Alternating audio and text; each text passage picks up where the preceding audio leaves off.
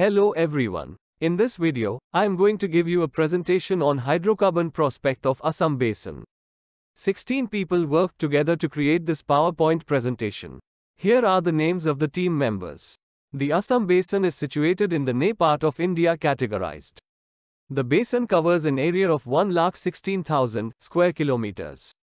Major tectonic elements of the basin are Assam Shelf, Naga Shapan Belt, Assam Arakan Fold Belt. The oil exploration in India commenced with the discovery of Digboy oil field of Assam. The chief oil fields of Assam are Digboy, Nahorkhatia, Maran, Rudrasagar and Lakhwa.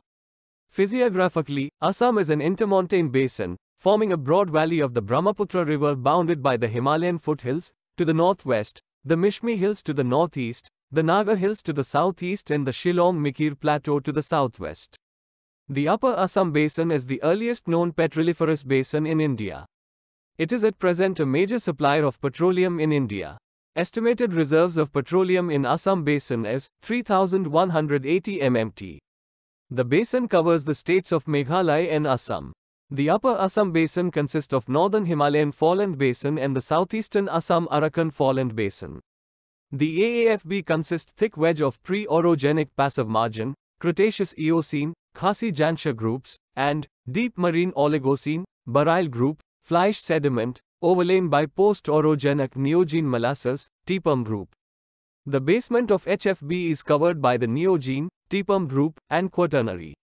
The Paleocene to Eocene continental shelf of the Indian plate which became emergent and, which is being overthrust by the Himalayas, on the north-northwest and by the Naga Hills, on the southeast comes under the Upper Assam Shelf. The present-day Assam Basin, a cratonic margin, reflects three distinct tectonic phases. The earliest was late Cretaceous to Eocene block, faulting and development of a southeasterly dipping shelf. During the second phase, in Oligocene time, uplift and erosion occurred north of the many basement faults were reactivated, and many basement-controlled structures became prominent. In eastern Manipur, thin Cretaceous limestones to the south are the oldest rocks reported near the Assam Geologic Province. The Assam Geologic Province consists the oldest sedimentary rocks. It is comprised of continental to lagoon sandstones and interbedded shales of Upper Cretaceous and Paleocene Dergao and Disang formations. The Manipur and Mizoram areas consist more than 5,300 meters of shales and sandstones, and Assam Shelf consists more than 500 m of sandstones and shales, of the Upper Cretaceous and Paleocene Disang formation. The top of the Dergao and Disang is overlain by the medium-grained massive sandstones, of the Paleocene and Eocene Jansha group Tura, and Langpur formations and is also marked by an unconformity. In a fluvial to marginal marine environment, more than 250 meters of the Tura and Lingpur were deposited. The Eocene Sillet Formation was deposited in a range of environments and was subdivided into the members which generally represents these different depositional environments. The lower Likadung member was deposited in a lagoonal environment consist of more than 350 meters of thin sandstones and interbedded shales and coals in its basal parts. The environment of the Likadung member typically consists of the thick sands of Barrier Bar. The members of upper part of the Likadung formation are calcareous sandstone of a restricted shallow water platform. The overlying Narput member consists of claystones and silt stones of a shelf environment. The upper member of the sillet, the prang member, is a shelf carbonate with interbedded silt stones and clay. Due to contemporaneous platform tilting and basement-sourced block faulting, the sillet formation is depositionally thicker from northwest to southeast in the Assam Geological Province. A 500 meters of shallow marine to lagoonal shales and interbedded limestones of Eocene Kopili formation are accumulated over regional unconformity marked on top of sillet formation. This figure shows the stratigraphy of Assam Basin, where sedimentary sequences ranging in age from late Mesozoic to Cenozoic are exposed in the Assam Arakan Basin. The sequences can be divided into shelf facies and basinal, geosynclinal facies.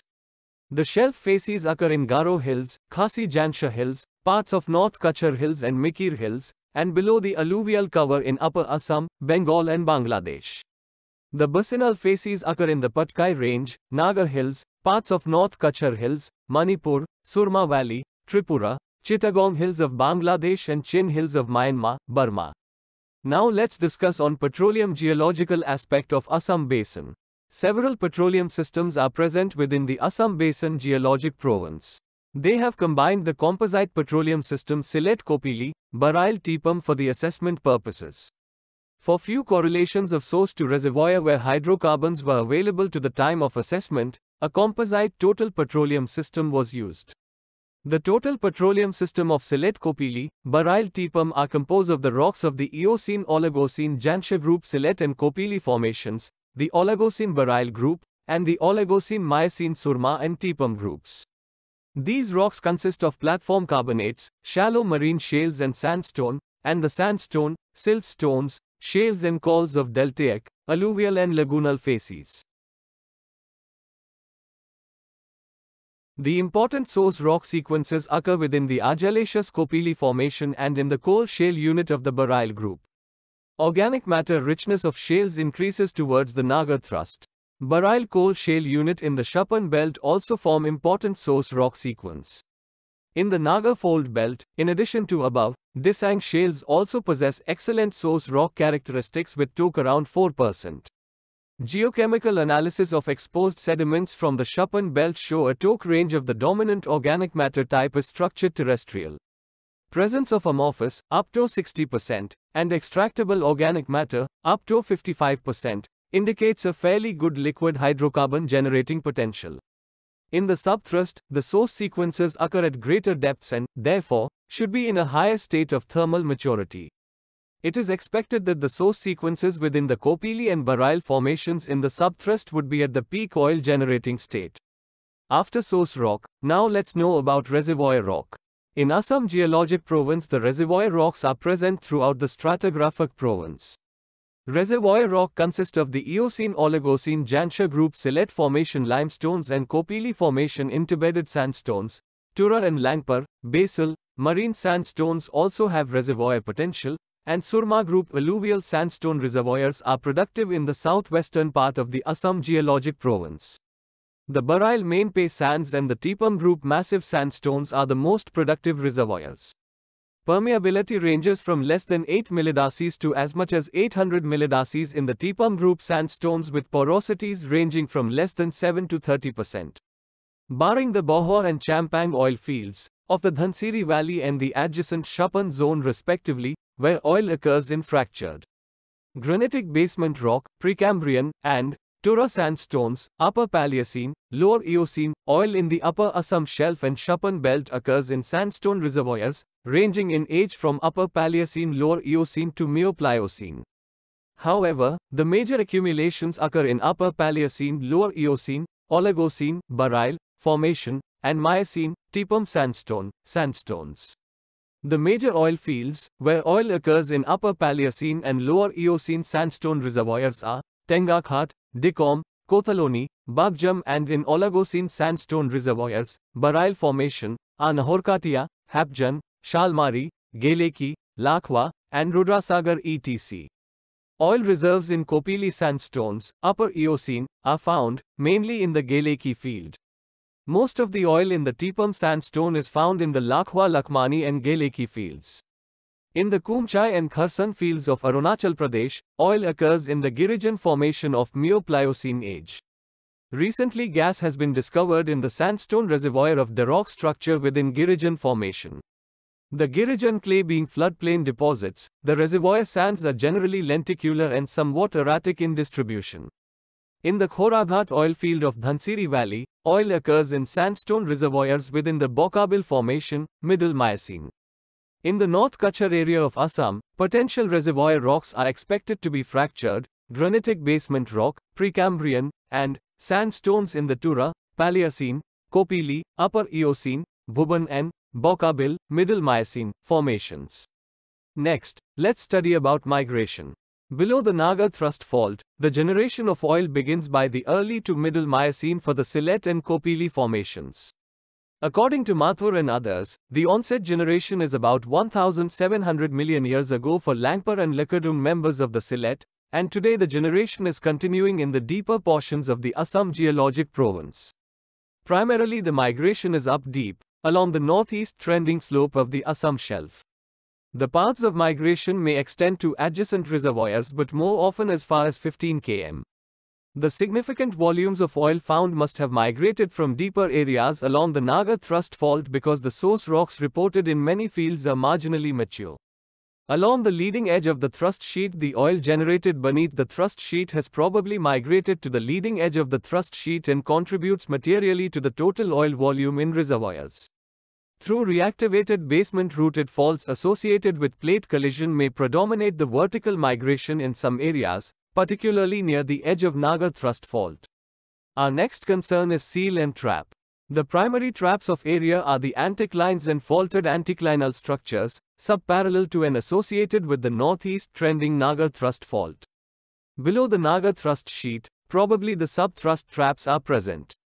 There have also been stratigraphic trap discoveries, such as Dhulia gas field, described as an Oligocene baryl clastic depositional lenses, and Hapjan and Sarojini oil fields identified as baryl depositional sandstone lenses. The seals of the areas are the interbedded Oligocene and Miocene shales and clays, and the thick clays of the Pliocene Gurjan group. In the southwestern part of the Assam geologic province, the upper marine shale at the top of the Tipam sandstone is a regional seal that extends into and throughout much of Bangladesh. There are three well-developed regional cap rocks within the tertiary sedimentary succession, the lower one, occurring in the upper Eocene as the Argillaceous Kopili formation, the middle one is the Baryl coal shale unit and the upper one, overlying the Tipam sandstone as the Girijan clay. Moreover, most of the prominent faults continue upward into post-Tipam sediments, and the rest die out in the lower part of the Tipam formation. Some of the prominent faults, particularly those near the Naga thrust, are reverse faults, e.g. one at the northeastern flank of the Geleki structure, another at the northern flank of the Rudrasagar structure. It may be mentioned that oil, generated in the Kopili and Baryl source beds, accumulated in post-Baryl sediments by vertical migration through such prominent faults. Oil within the Kopili formation occurs in strati-structural combination traps, as in the Geleki field. Oil within the Girijan clay formation as in the Kumchai and Kharsan fields also occurs in combination traps, but here the control of lithology on accumulation is more than that of structure. In the Bohua field of the Dhansiri Valley and Champang field of the neighboring Shapan belt, oil reserves occur in structurally controlled subtle trap in fractured basement rocks. Oil accumulations within the Bokabil formation, Middle Miocene, in the Khorabhat and Number fields of the Dhansiri Valley, occur in structural combination traps. Next we are going to know about production in details. Oil exploration in India commenced with the discovery of the Digboi oil field in Upper Assam more than 100 years ago, when, based on surface oil shows, a well was drilled on an exposed anticline, associated with the Naga thrust. Other significant milestones in oil exploration in Upper Assam were the discoveries of the Nahorkatia, Maran and Rudrasagar oil fields in 1953, 1956 and 1960, respectively. Subsequently, more than 100 oil and gas fields, including Jorajan, Kumchai, Hapjan, Shalmari, Lakhwa, Lakhmani, Geleki, Amguri, Karali, Bohua, Khoraghat, Babjam, Darok etc., have been discovered. Moreover, bulk of the oil and gas, discovered in Upper Assam till late 1980s, has been found in the Baryl group of Upper Eocene to Lower Oligocene age and the Tipam group of Upper Miocene age. During the last decade, oil and gas accumulations have been discovered within the Langpur and Lakadung formations of Paleocene to Lower Eocene age in several structures like Dikom, Kathaloni, Tengakhat, Tamulikhat, Shalmari, Babjam, Panidiyang, etc. In the Bohua oil field, oil occurs in fractured granitic basement rock of Precambrian age. The oil fields, discovered so far, are situated mainly in the areas south and southeast of the Brahmaputra river and a few in the thrust belts, associated with Naga Patkai hills. However, the area to the north of the Brahmaputra river up to the eastern Himalayan foothills has remained poorly explored. In the Naga Shapan zone, apart from the Digboi oil field, two more major oil fields, namely, the Kharsan field, having oil accumulations in Upper Miocene to Pliocene reservoirs and the Champang field, having oil accumulations in fractured granitic basement rock of Precambrian age, have been discovered. In the Khorabhat and Number fields situated in southeastern part of the Dhansiri Valley, oil occurs in the Bokabil formation, Middle Miocene, which is not developed towards north in the Brahmaputra Valley. In some of the exploratory wells, drilled in the southwestern part of the Dhansiri Valley, good shows of oil have been observed in Eocene and Oligocene sands. Next, tectonic history of Assam Basin. The Assam-Arakan Sedimentary Basin is a shelf-slope basinal system. The shelf part of the basin spreads over the Brahmatra Valley and the Dhansiri Valley, the latter lying between the Mikir Hills and the Naga foothills. From the Digboy, the shelf runs westward to the southern slope of the Shillong Plateau. The shelf to basinal slope, i.e., the hinge zone, lies below the Naga Shapan belt. The basinal geosynclinal part is occupied by the Kachar, Tripura, Mizoram and Manipur fold belts. The shelf part rests on Precambrian granitic basement, whereas the basinal part lies on transitional to oceanic crust.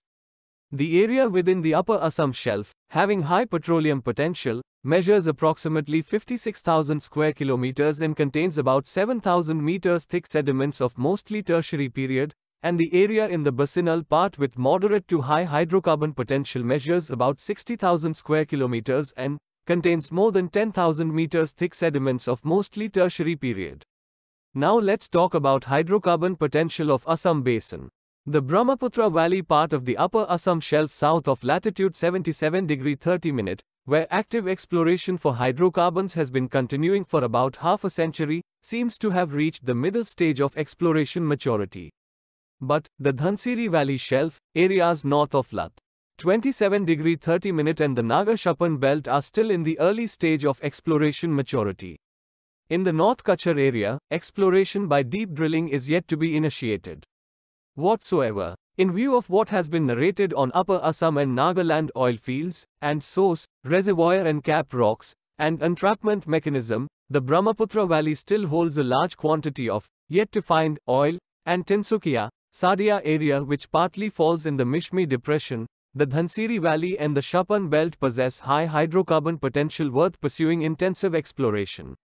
The prognosticated resource base of the upper Assam shelf and the Naga Shapan belt is roughly 3,180 MMT, of which about 27% has been converted into in-place geological reserves. It is envisaged that the undiscovered oil would continue to be found in structural, stratistructural and subtle traps in areas mostly bordering the Naga thrust and in the Naga Shapan belt. That's all for today. If this video seems helpful to you, please subscribe our channel. See you in our next video. Thanks for watching.